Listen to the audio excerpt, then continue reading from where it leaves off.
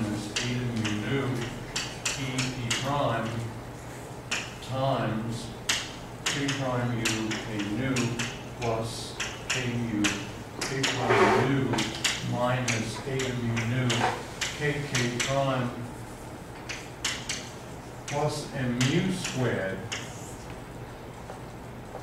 Now this thing contracts in a very nice way because p prime u summed with k prime lower mu is just p prime k prime, and similarly you get pk and so forth. And when you do this, if I skip a step, which is in the notes, you get 8 e to the 4th over, let me write it as p plus p prime to the 4th, just to remind you. What you get is pk, p prime k prime, plus pk prime, p prime k, plus mu squared, pp prime. So that's the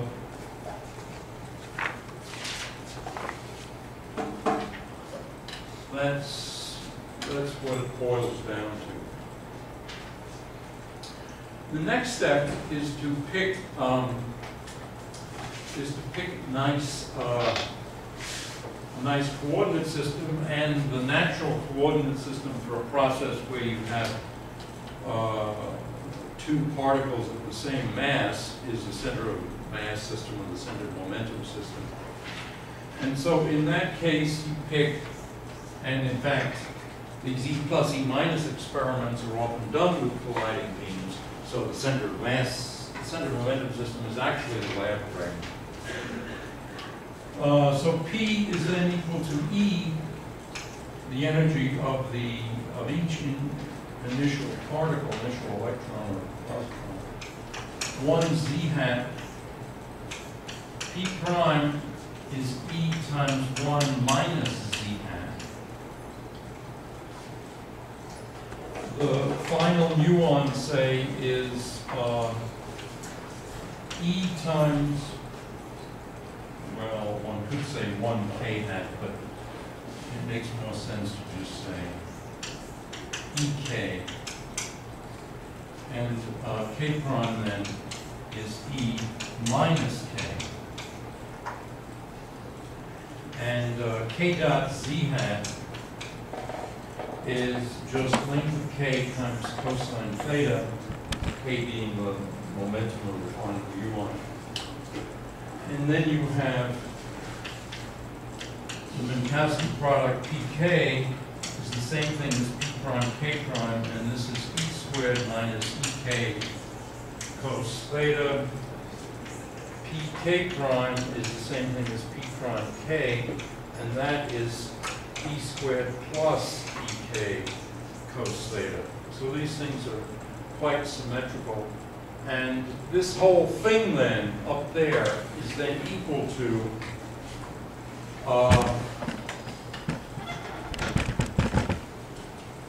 8 e to the 4th over 16 e to the 4th, the e's being different, of course. Big E squared, e minus k cos theta squared plus e squared e plus k cos theta squared plus 2mu squared e squared. And it turns out that that can be remarkably simplified to just e to the 4th times 1 plus mu squared over e squared plus 1 minus mu squared over e squared times cosine squared of theta. Okay, so the whole thing is boiled down to an expression that's remarkably simple.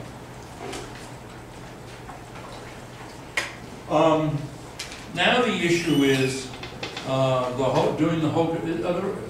Do I owe chocolate to anybody? All right. The next thing is to do the hocus pocus having to do with going from the amplitude to the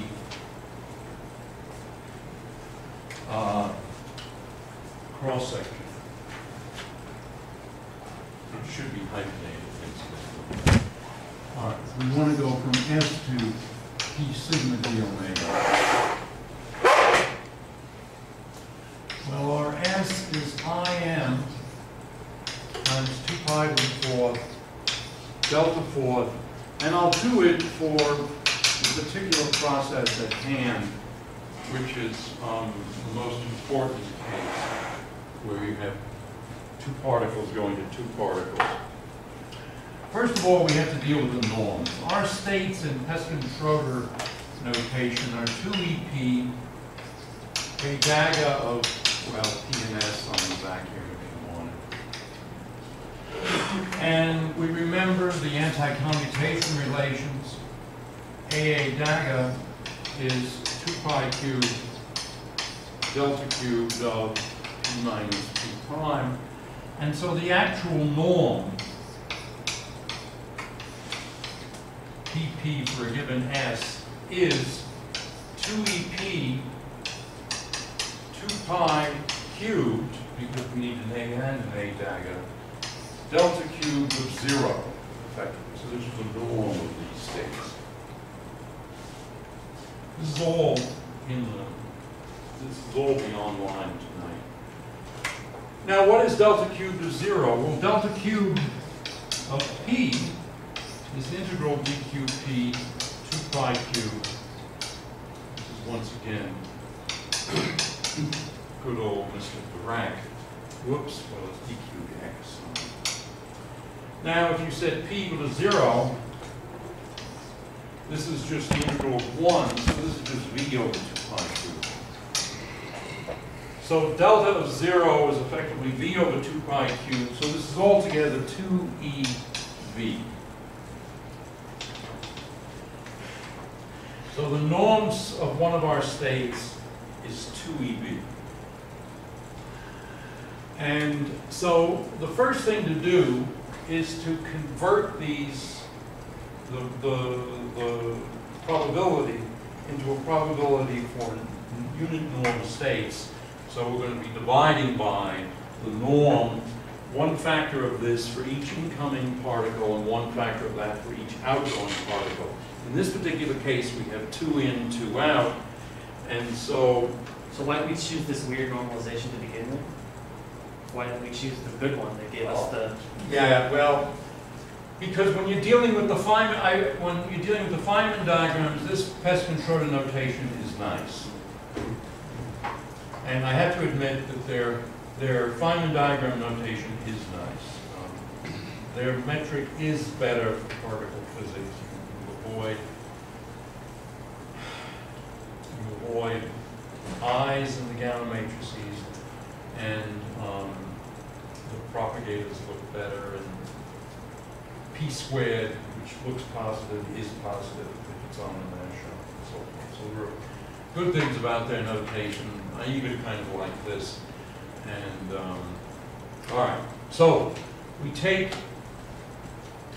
S and we divide by the appropriate norms, and so we get a probability. Our probability then is S squared divided by 2E, I'll just write it as the 2EVs, all of them for all the initial and final state particles. And this will turn out to be, of course, the M squared that we've been talking about, suitably summed and averaged.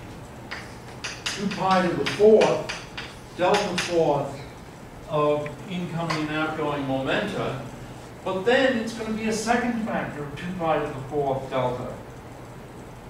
But 2 pi cubed delta cubed is just V, and 2 pi delta of E is just T. So this is just VT. What is T? The time, it's around 14 billion years. In other words, it's the infinite time. We put the universe in a space-time box of size V, length T. And then we're dividing by 2EV. Okay. this particular case, where we have 4 of them, we then have m squared 2 pi to the 4th, delta 4th, I'll leave out the sums, Vt over the 2 e's v to the 4th. Well, obviously, the probability divided by t is the rate, and so we get rid of the t, we cancel this, and this becomes a 3. The rate now is some sort of a, what I'll call a sigma tilde times the flux of incoming particles. And the flux is just v, the relative velocity, divided by the volume. All right, so now our sigma tilde is then r over f, and this is then m squared. Let me follow the notes. 2 pi to the 4th delta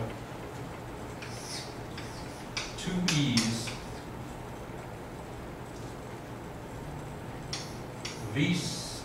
v cubed little v because I've divided by f. And now this v brings us down to v squared. What is little v, the velocity of? Yeah. Little v is the relative velocity, and so in this case, little v is 2. Okay. Actually, I should check that. It's 2, 1. It's v1 minus v2, and so I think it's 2. So it's the relative velocity of the 2 incoming particles in the center of momentum. Right. And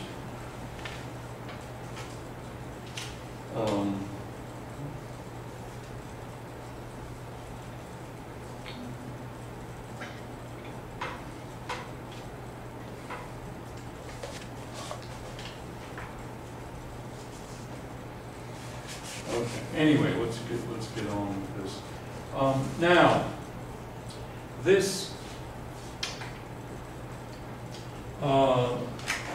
sigma tilde, to get a real cross-section, we have to sum over the final states. Now remember, what are the final states? Well, you take the phase space volume, which is a volume and momentum space times a volume and position space, and you divide by Planck's constant cubed, and that gives you the number of states. Well, in natural units, when h bar is 1, little h is 2 pi. 1 is h over 2 pi. Okay, so this then is momentum volume, physical volume, divided by 2 pi cubed. Okay. So we multiply by them, and so, all right, let me get rid of some of these. Oh my God, we're at the end of the hour. Yeah. All right, well, I'll duplicate this at the beginning of the next hour. But since we're at the very end, let me just go maybe 1 minute over. So d sigma then is sigma tilde for the case of 2 outgoing particles, in this case d cubed kv over 2 pi cubed, d cubed k prime v over 2 pi cubed. And so altogether then it's m squared over 2 pi to the 4th, 2 pi squared. The product of the 2 e's, v delta 4th of k plus k prime minus p prime, d cubed k, d cubed k prime. And this corresponds to 4.79 in Peskin Instructor. Notice what happens. The V's go away. If they were still there, we'd be very. Now, if we had done this more generally, again, for two particles in the initial state, which is almost always the case, we might have had a more complicated final state. In that case, we would have had to divide by as many of the two EVs as there are in counting all the external lines, all the initial lines and all the final lines. But then, summing over final state particles, we would have to have more of these d cubed kVs, and all the v's would cancel. So that's basically that, and I'll start next time at this point, and I'll just review this so that the person who left doesn't miss anything. So we can turn this off.